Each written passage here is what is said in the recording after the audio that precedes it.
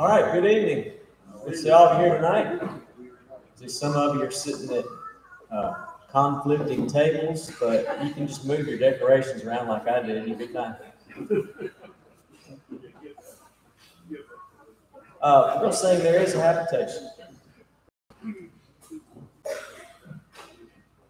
There is a habitation built by the living God for all of every nation who see that breath of hope. O Zion, Zion, I long thy face to see. O Zion, Zion, when shall I dwell in thee? A city with foundations, firm as the eternal throne. No wars, no desolations shall ever move a stone. O Zion, Zion, I long thy face to see. O Zion, Zion, when shall I dwell in thee? Within its pearly portals, angelic armies sing, with glorified immortals, the praises of its King. O Zion, Zion, I long thy face to see. O Zion, Zion, when shall I dwell in thee? This is a song we don't sing very often, but it's a great song, so we can sing it. And I hope you know it, because sometimes I forget it. So. I wandered in the shades of night till Jesus came to me, and with the sunlight of his love in all my darkness free. Sunlight, sunlight in my soul today. Sunlight, sunlight all along the way. Since the Savior found me, took away my sin, I have had the sunlight of his love within. Though clouds may gather in the night, the billows round me roll, and ever dark the world may be, I've sunlight in my soul. Sunlight, sunlight in my soul today. Sunlight, sunlight all along the way. Since the Savior found me, took away my sin, I have had the sunlight of his love within. I crossed the wide extended fields, the journey o'er the plain, and in the sunlight of his love I reap the golden grain. Sunlight, sunlight in my soul today. Sunlight, sunlight all along the way. Since the Savior found me, took away my sin, I have had the sunlight of his love within. Soon I shall see him, soon I shall see him as he is, the light which came to me. Behold the brightness of his face throughout eternity. Sunlight, sunlight in my soul today. Sunlight, sunlight all along the way. Since the Savior found me, took away my sin, I have had the sunlight of his love within. Now we'll have our prayer.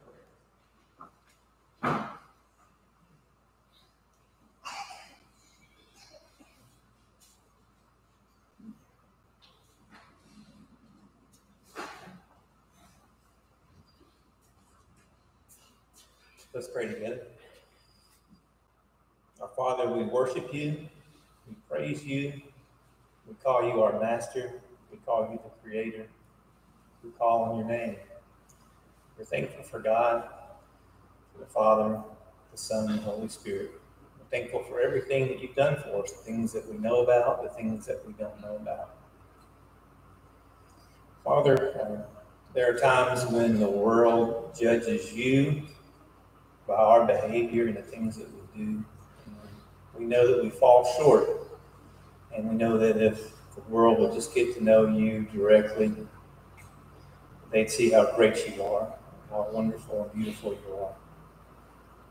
But we pray that we do a better job every day of being the people that you want us to be, and the people that would make other people want to be like us and to be like you. We're thankful for the chance to gather together. We're thankful for this building and all the direction that we've had to make us into the future. We're thankful for all the families here, the young people. Pray that you bless them. As we worship you in this service, we pray that it glorifies you and that it builds us up. We're thankful for your Son. In his name we pray. Amen. Amen.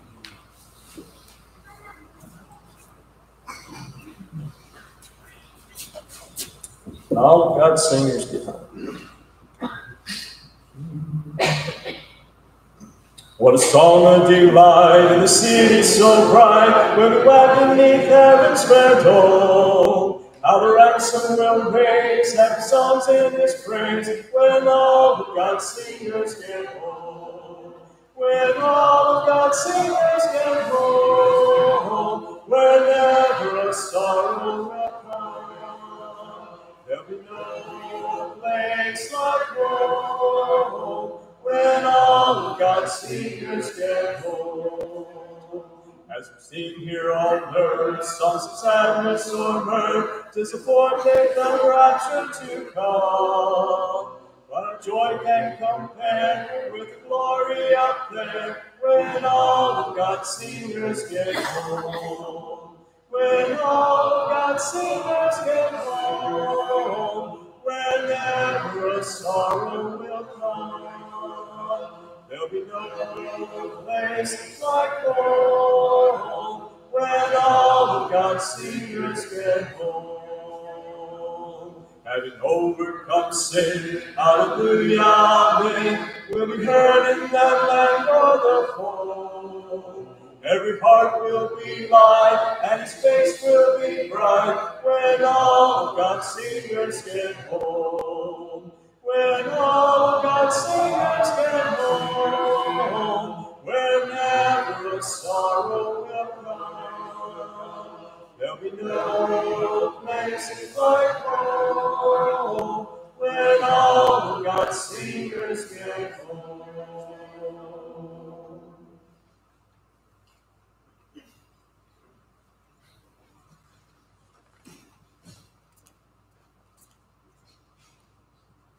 The sermon title is Biography-Would We Have Believed In? The scripture reading comes from Matthew chapter 13, verses 54 through 58.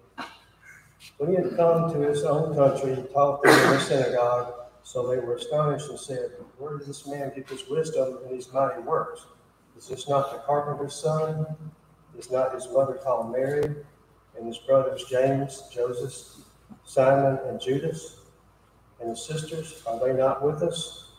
Where then did this man get all these things?" So they were offended at him.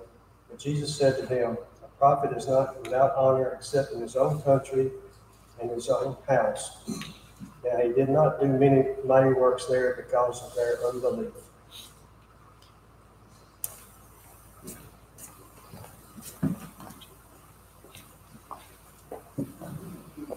Good evening, church, and welcome to Kid Team.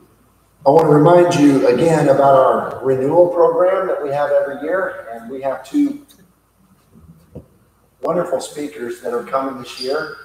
Kevin Haynes from Lampasas, Texas, and then also from Texas, we have Chris Swinford coming, and it's going to be, you're going to love both of these men. Brother Kevin is one of the gentlest, sweetest. I've never known anybody who could even have a negative thought towards him. He's got that tender kind personality. You're going to love him so much.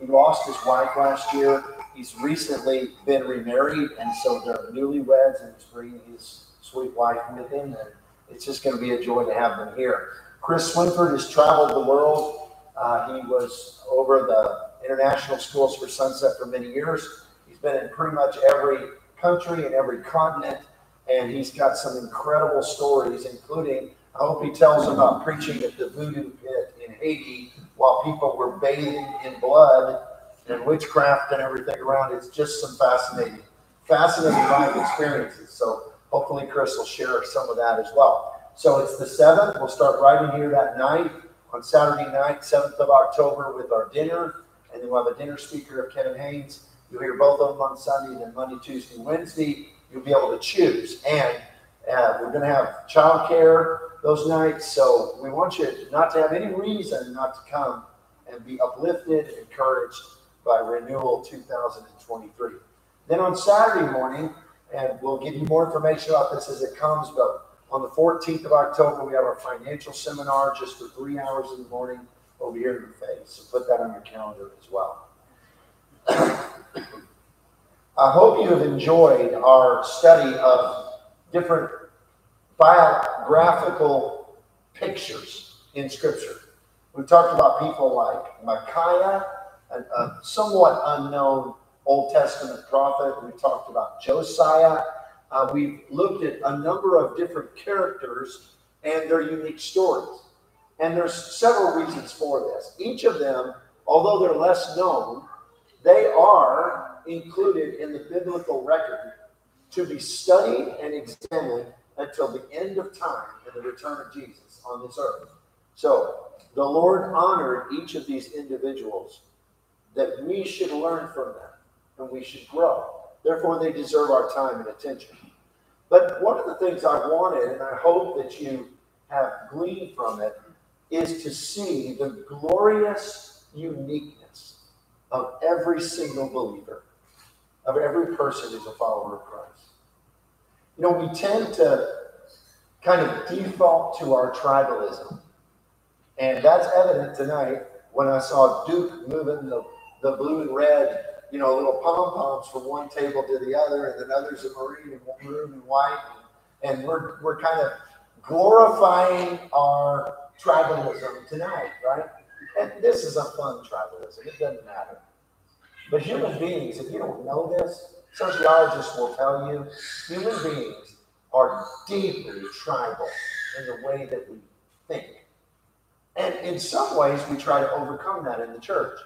And in some ways, we must overcome it in the church, to not practice partiality. But there are some aspects of it that are just kind of part of human nature. People like to be around other people that they have some commonality with. I mean, don't they? I mean, we do.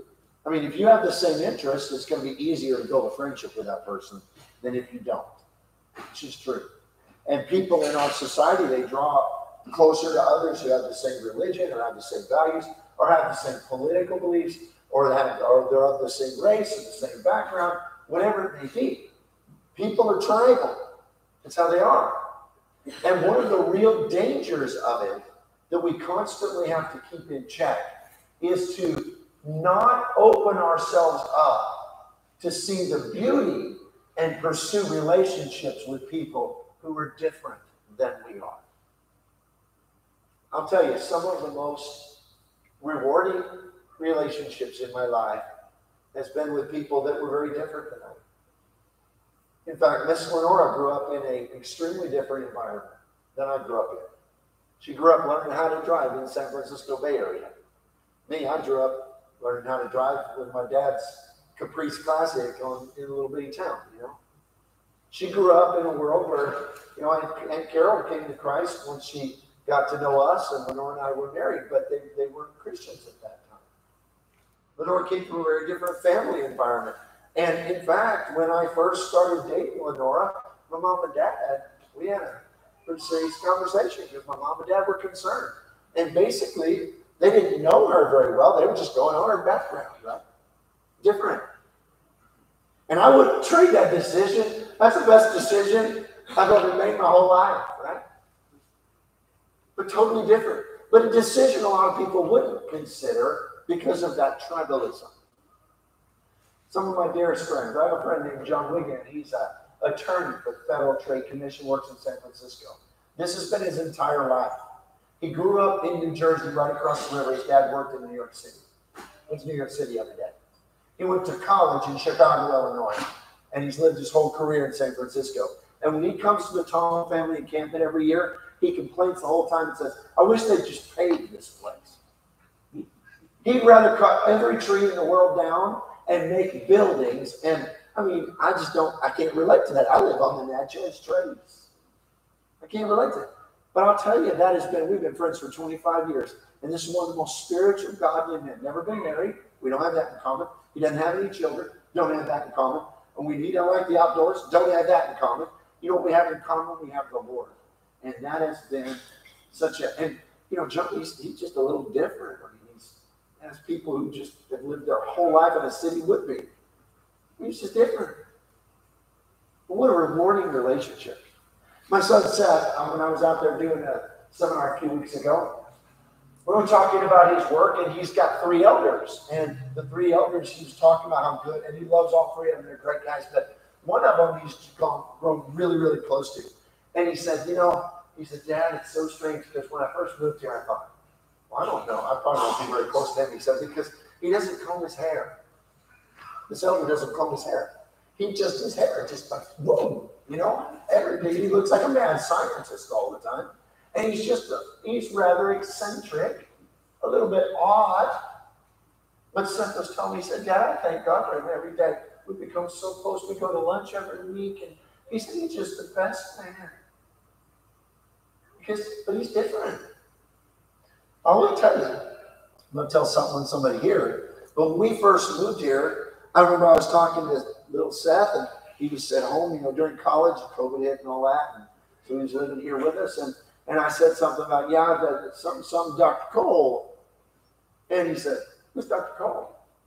And I said, Seth, we went to lunch with him yesterday. He said, that guy's a doctor? He said, I thought he was a farmer. All he wears is camo. I mean, but Kevin, that's not an insult, man. That's awesome. Yeah. My point by all of this is that we have to be cautious, because if we're not, we don't see the uniqueness, the beauty in other people, right? Even if they're a little different than we are. And to illustrate this, I'm going to ask you a question I want you to be honest with.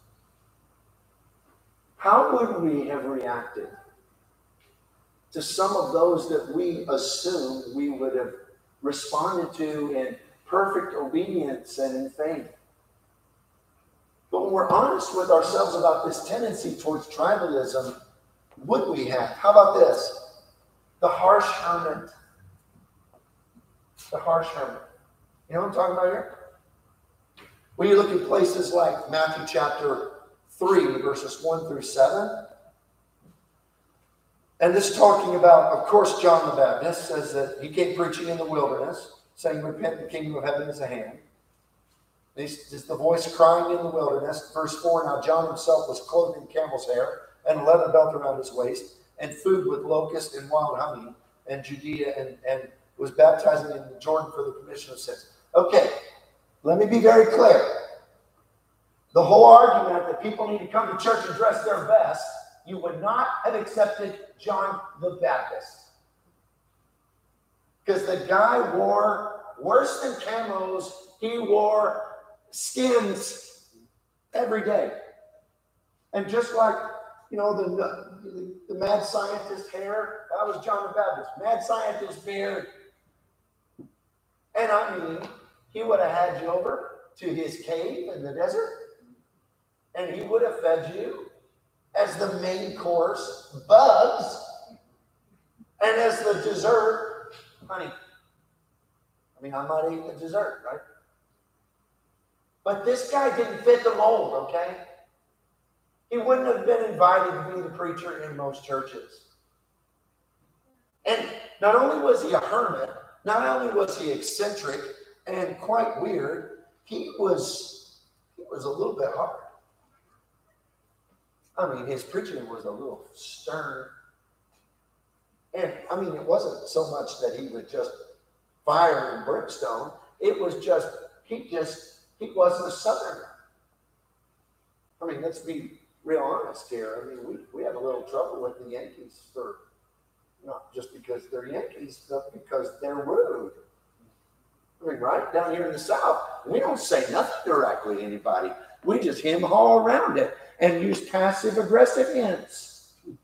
Right? I mean, honestly. And then say, bless their heart. And we don't like folks who just come out and they're rude. John the Baptist was rude. Because he'd tell you, you're a brood of vipers.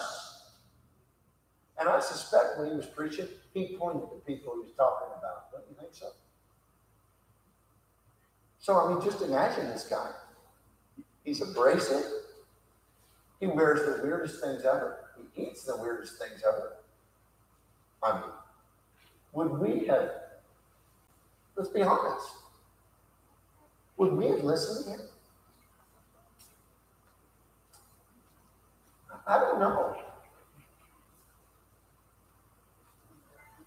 But Jesus says, of all those born of women, up to that point, there have been none greater than John the Baptist.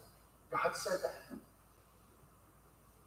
What would we have missed out on if we would have just judged him by what he wore, or judged him by his, it was a tough one, but judged him by his hygiene, or judged him by his diet, or judged him by whether or not he could say, bless your heart, or he was rude. You see, we complain when we have to travel long distances to hear the word, or when the air conditioner's not right. And he preached in the wilderness. We judge people by the clothes that they wear. And we judge their heart by the clothes that they wear. And I can say that all day because, you know, I'm a suit guy, so I like to wear my suits. But you ain't never heard me preaching that you have to. Because I'm gloriously unique.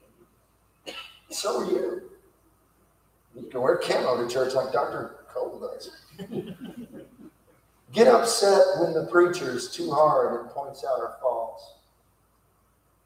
Would we have believed the harsh hermit? What about the hillbilly hypocrite?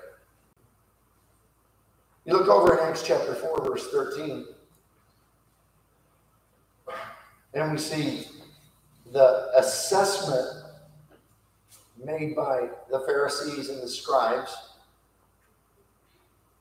when they say, now when they saw the boldness of Peter and John, they perceived that they were uneducated and untrained men, and they marveled. And they realized that they had been with Jesus. They perceived that they were uneducated and untrained men by their speech. Now, understand, they didn't look at their resume or their CV to know they were not educated. They could tell because they did not have educated speech.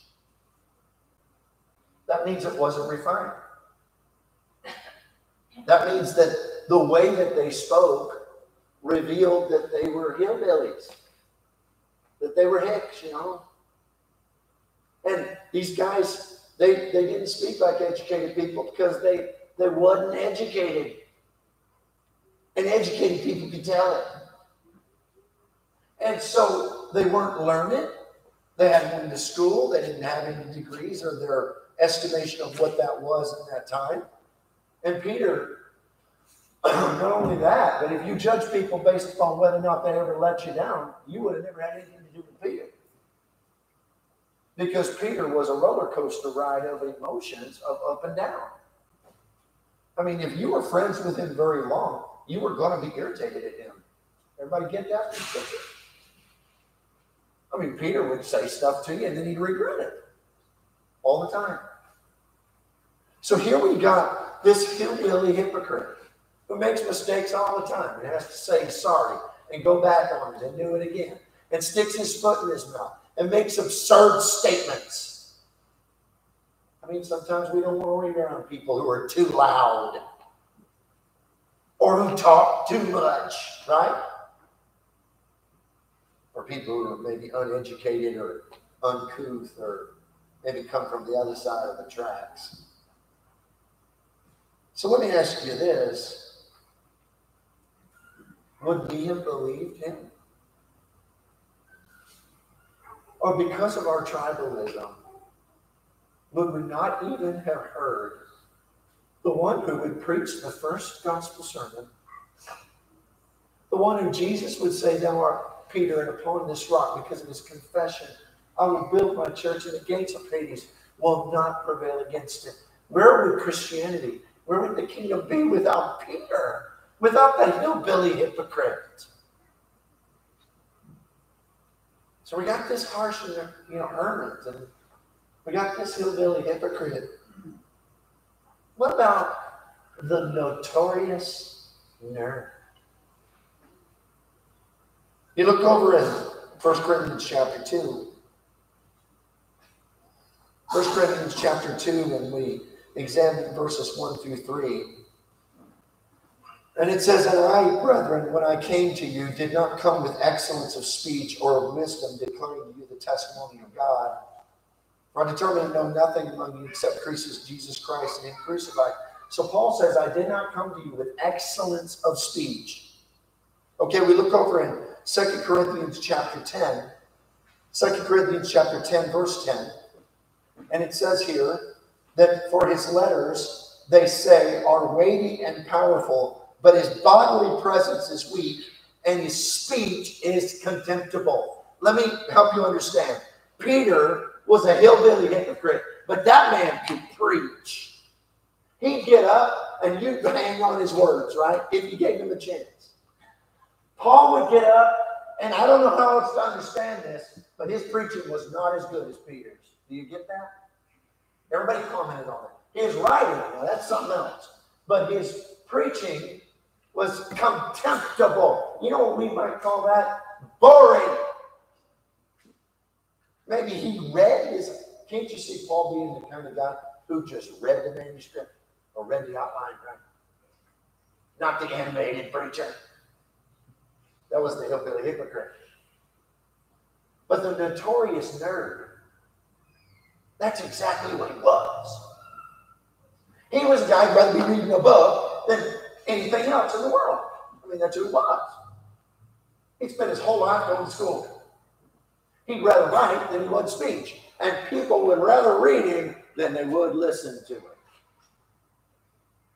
And you think about who he is.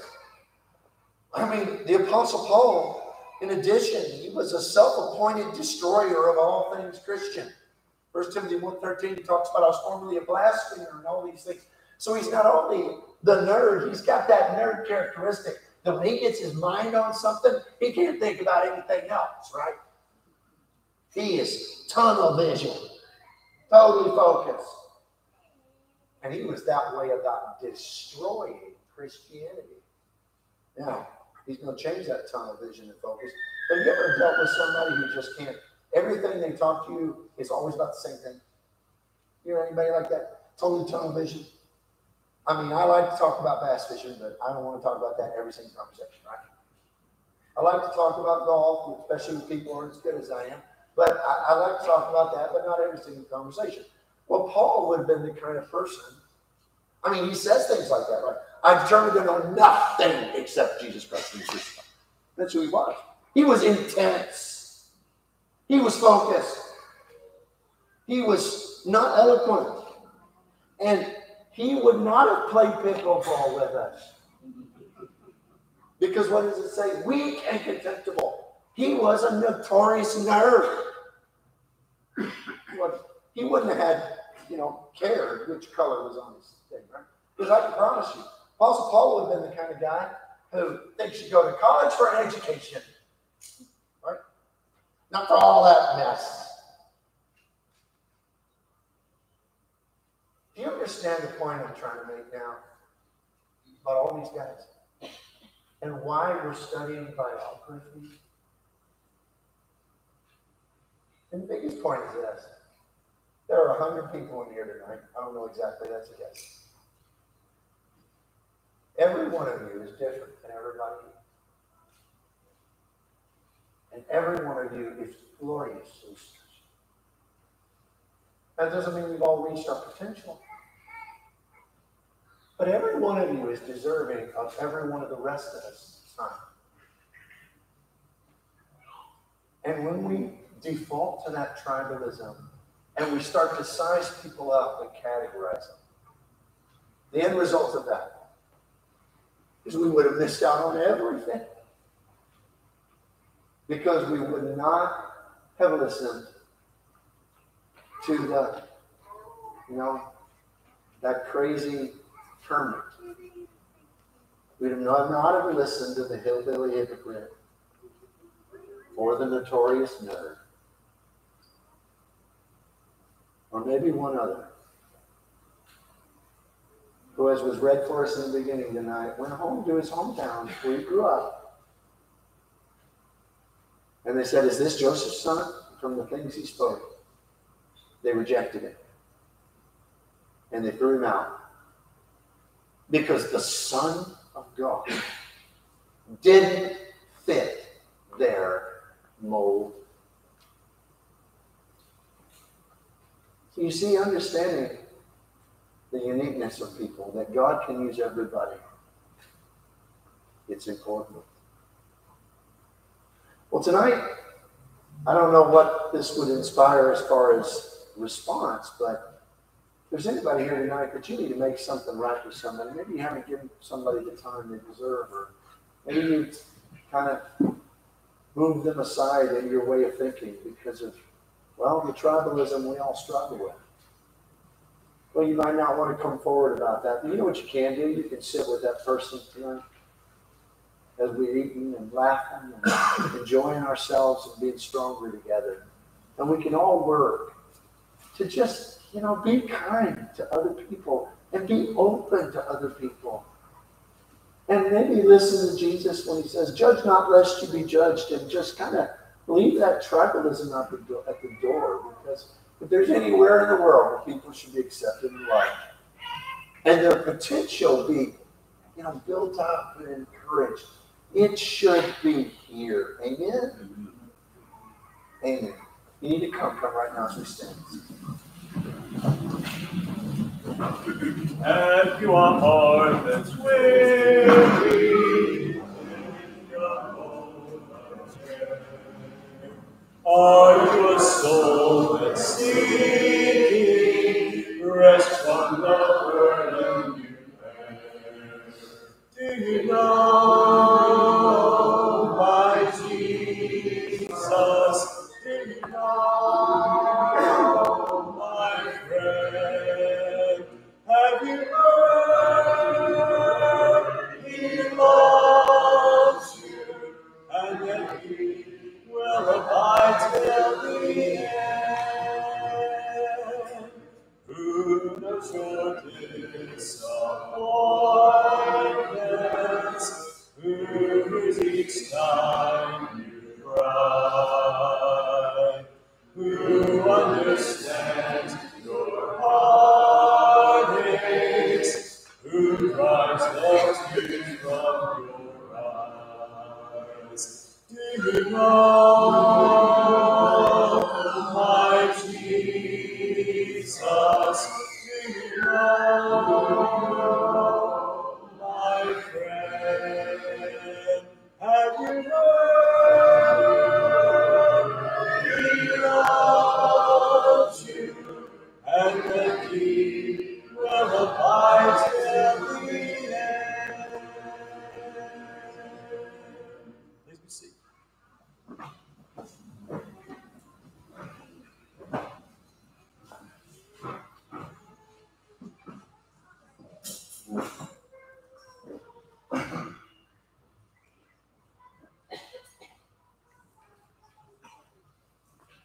Good evening.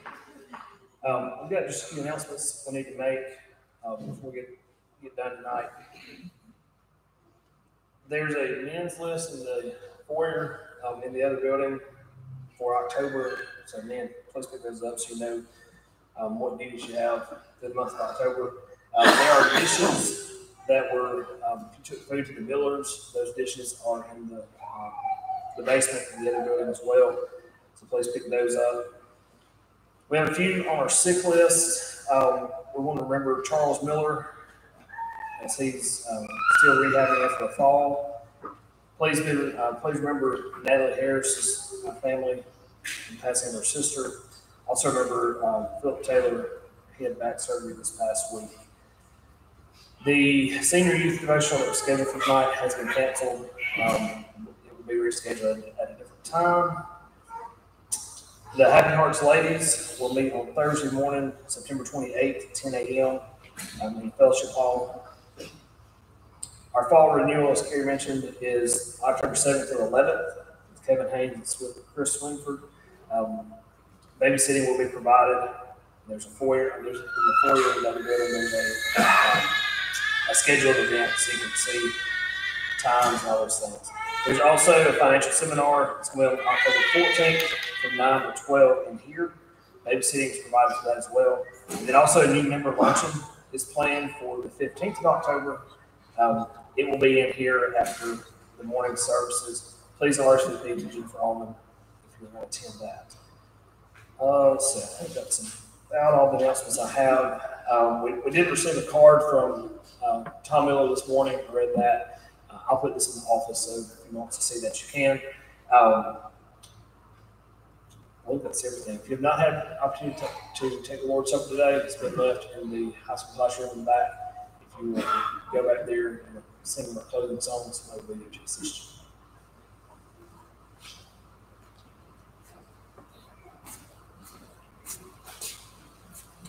Tom Miller told me today that Charles may go home this week, so that's good news.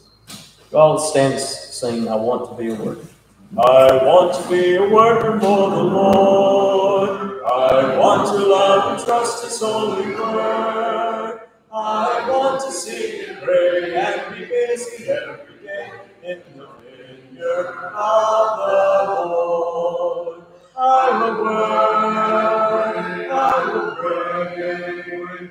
In the vineyard of the Lord, I will work, I will pray, I will labor every day in the vineyard of the Lord. I want to be a worker strong and brave. I want to trust in Jesus, found to save. All who will truly come shall find a happy home in the kingdom of the Lord. I will work, I will pray, in the vineyard of the Lord. I will work, I will pray, I will labor every day in the vineyard of the Lord.